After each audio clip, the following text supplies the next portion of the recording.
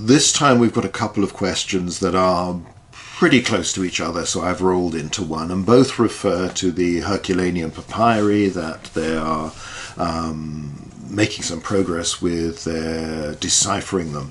There's been considerable progress in deciphering ancient texts, whether papyrus or on writing tablets, ostraca, that sort of thing, in recent years because of technology, the great ability of photographing and scanning more precisely, so you can start to see faint scratches that would not otherwise be visible and work out more of the letters.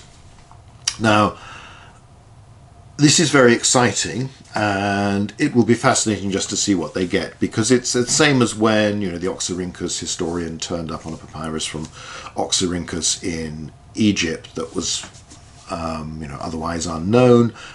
Suddenly we get an extra source for a period. Now, he hasn't solved all the problems of later 5th, early 4th century BC Greece, but it's useful. There are some extra bits and pieces, things we wouldn't have come across otherwise, things that make us question what we've got.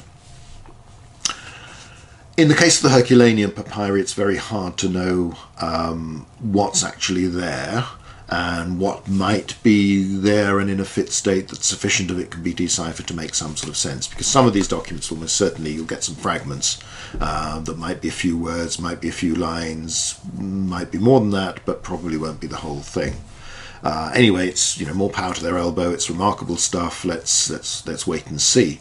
Part of the question was, what would I most like to be discovered or rediscovered? And there are quite a few things, but it might be worth thinking in the first place of how we get the sources that we possess, like Herodotus, Thucydides, Tacitus, Caesar's commentaries, Cicero's letters, Ammianus Marcellinus, poetry like Virgil, Ovid, all of this sort of thing. How does it reach us? Because very rarely do we actually have an ancient text, a papyrus scroll, with the text of this particular author. In most cases, the earliest surviving manuscript is medieval. And this is because this is obviously the time before printing presses, so any document, whether it's legal, private, or a work of literature, has to be copied out by hand, letter by letter, page by page. That takes a lot of time. It requires scribes that are willing to copy this, and obviously there's a danger, and this is something that concerns many scholars when they analyse the text, that the text may be corrupted in the sort of Chinese whispers things of as it's passed on, that gradually errors occur because somebody's not quite paying attention.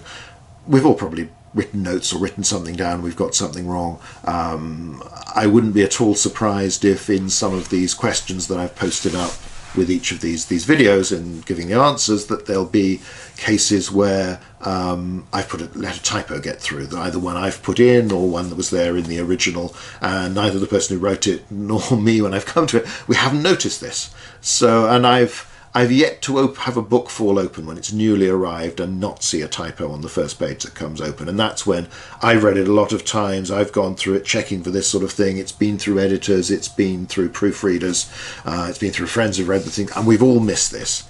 Because your mind tends to run ahead when you're reading a text, and you've already got the sense, so you fill in the gaps, you think you know what it means. It's particularly a problem with copying numbers, that they're very easy to get wrong, because unless you're thinking about what does this actually mean. So manuscripts survive because they've been copied, and they've been copied again and again and again. And then they had to be preserved somewhere to reach this archive in the Middle Ages. Mostly they're preserved by the church, and they end up in monastic libraries because the church is trying to preserve literacy and as well as religious, theological works. The importance of Greek for, obviously it's the language of the New Testament, the importance of Latin for the language of the church, means that they preserve a lot of ancient literature because it's considered to be good examples of how you write, how the language works, this sort of thing.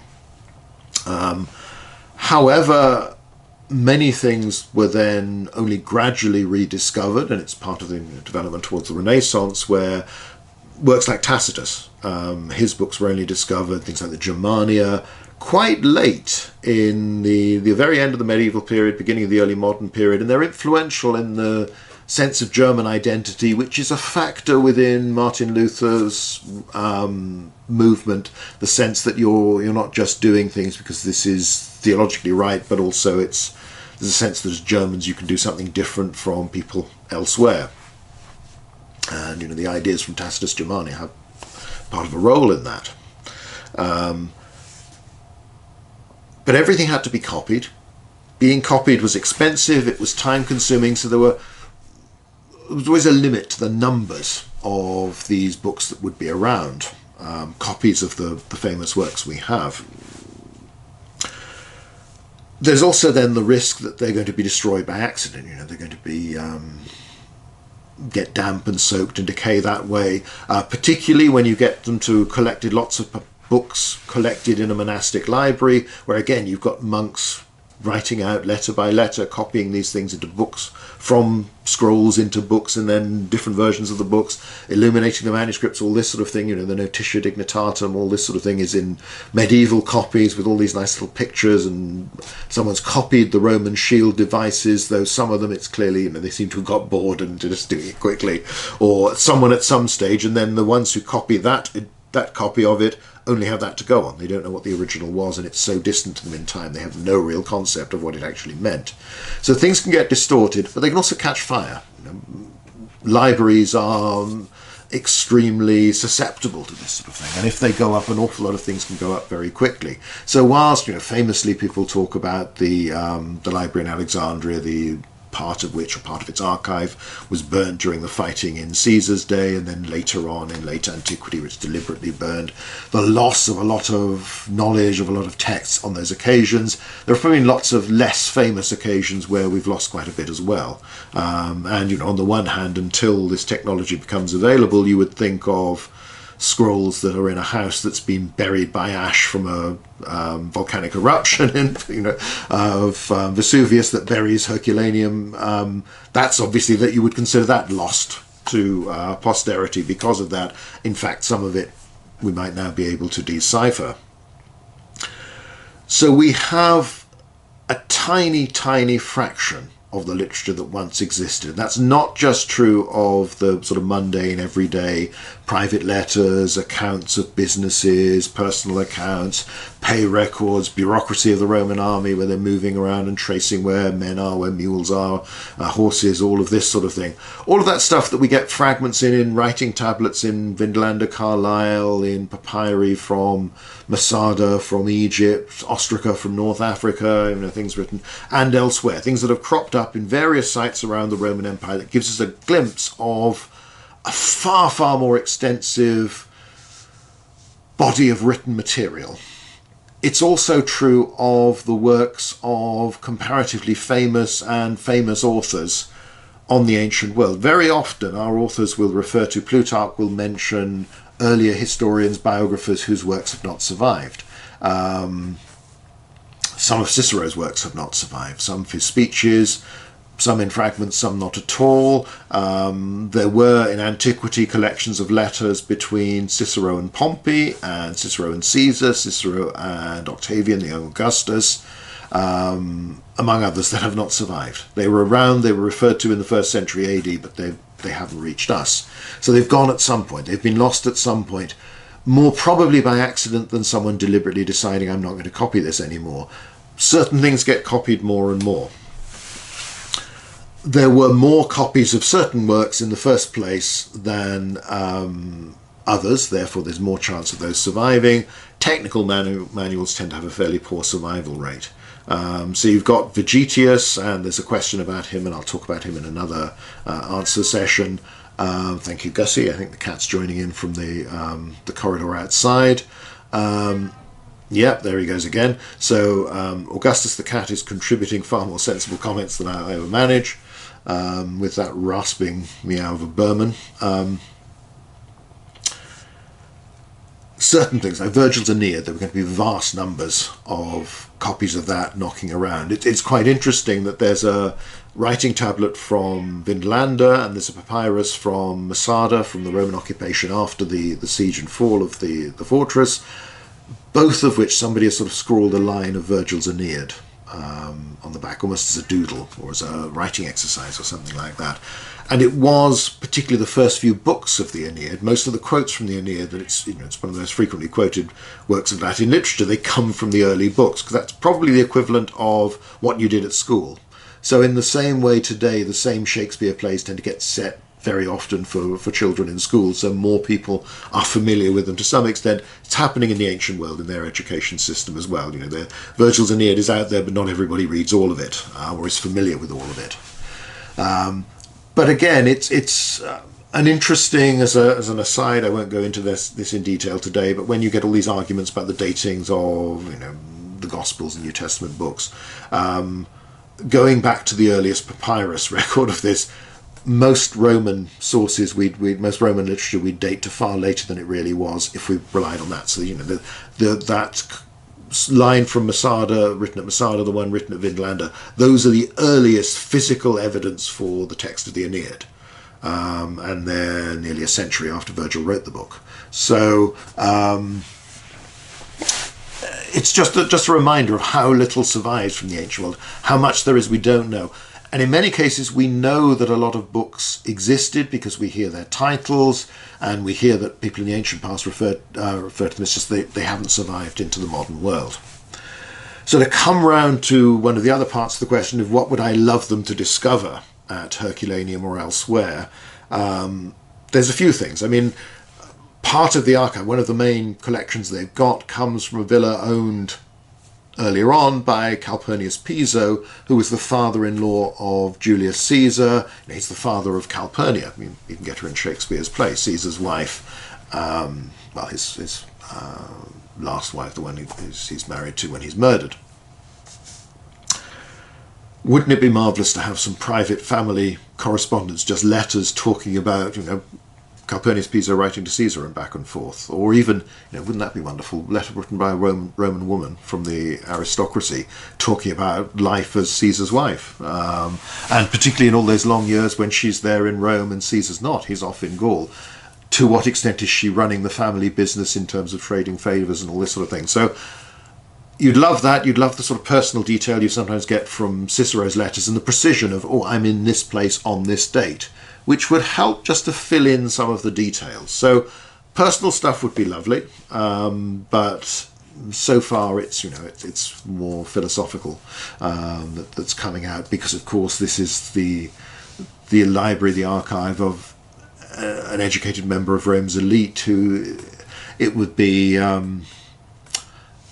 if my house was buried by ash and a couple of thousand years people are starting to decipher the contents of my bookshelves, they would find an awful lot of military history, an awful lot of ancient history, an awful lot of the sort of novels that I like to read. They wouldn't necessarily find a representative selection of the books that are most popular in Britain today. They wouldn't find much that was terribly useful for reconstructing the politics of Britain today.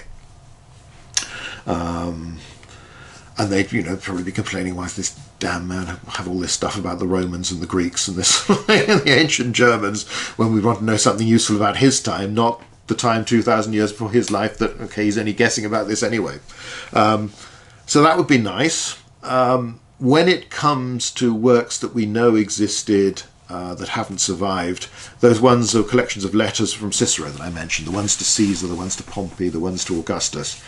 I mean, those would be marvellous to have, having written about those years in particular.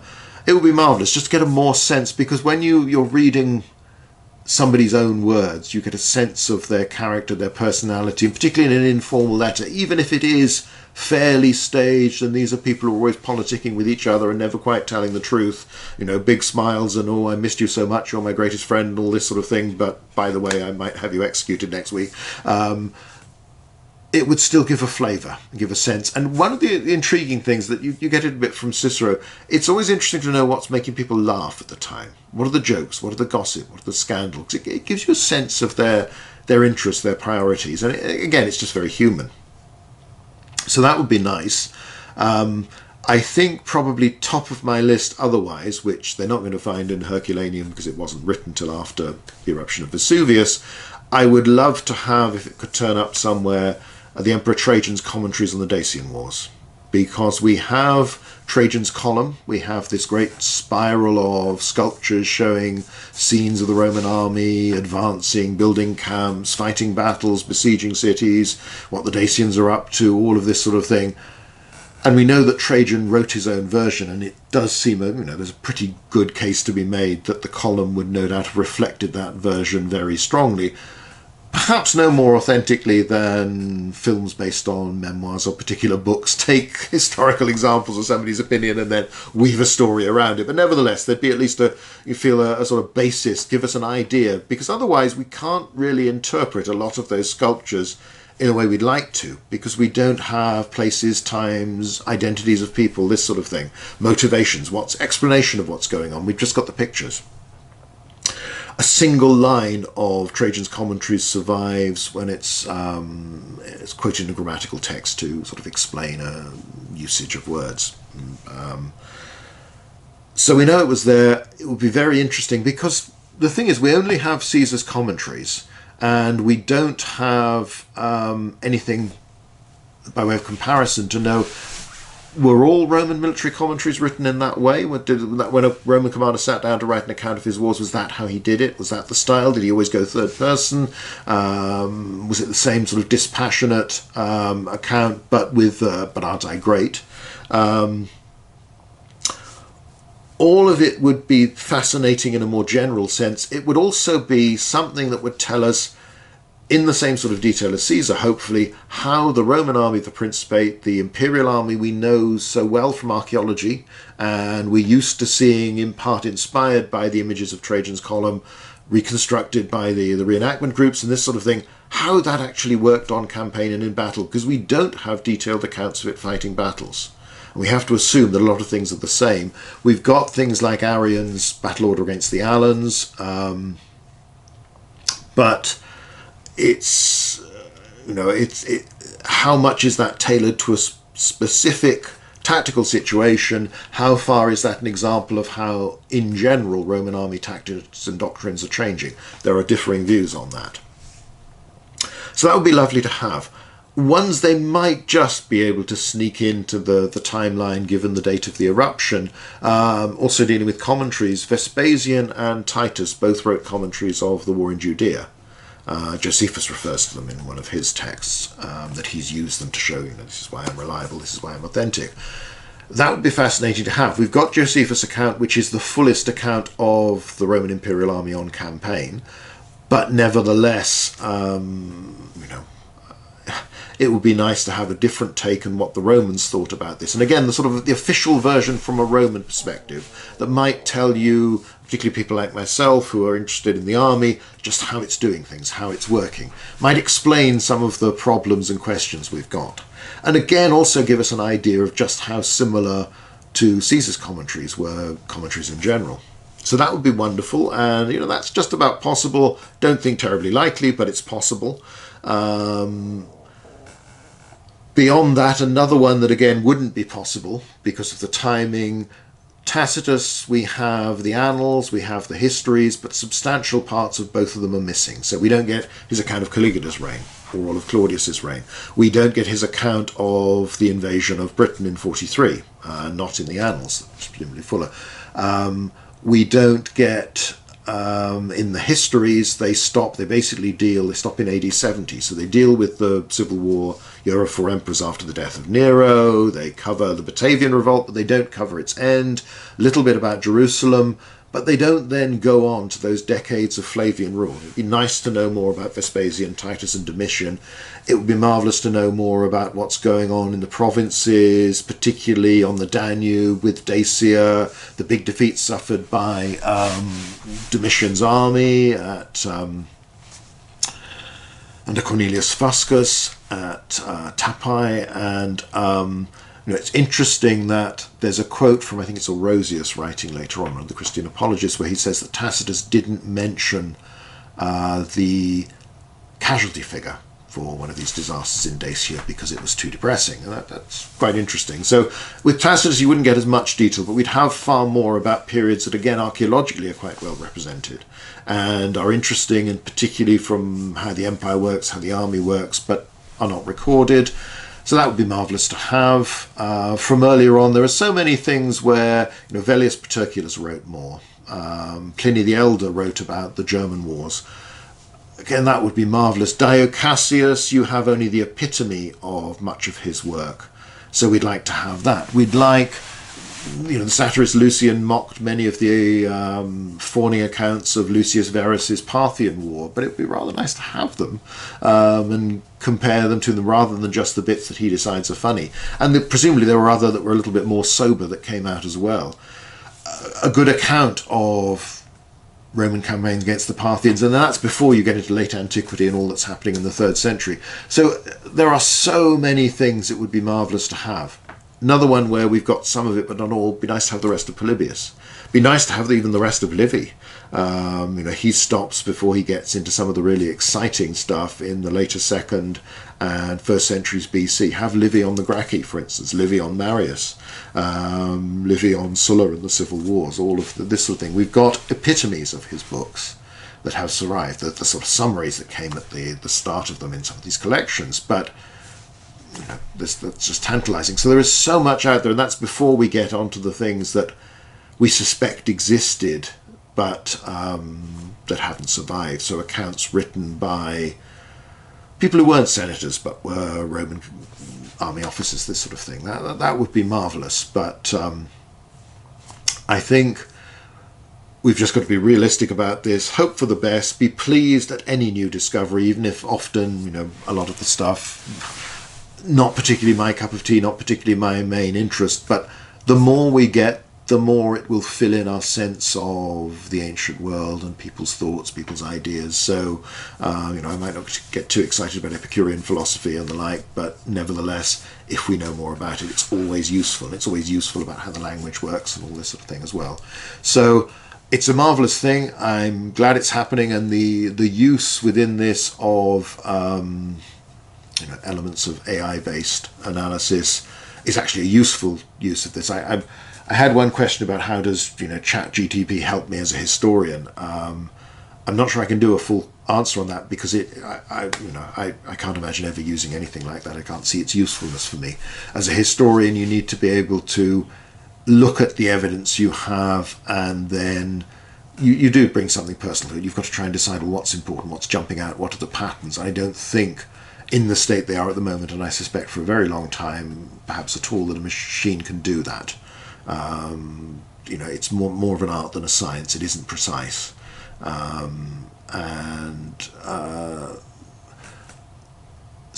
Whereas it might have a use in trying to decipher fragmentary sources like that, piece things together, reconstruct what the text is, once you get to the text, it's no longer of any use. Anyway, Herculaneum and a little bit about AI at the end, but the main thing is, this is good news. It's really exciting stuff. Any new discovery, whether it's through excavation or whatever, is always marvellous. It just adds to that sense of this lost world that we're trying to understand.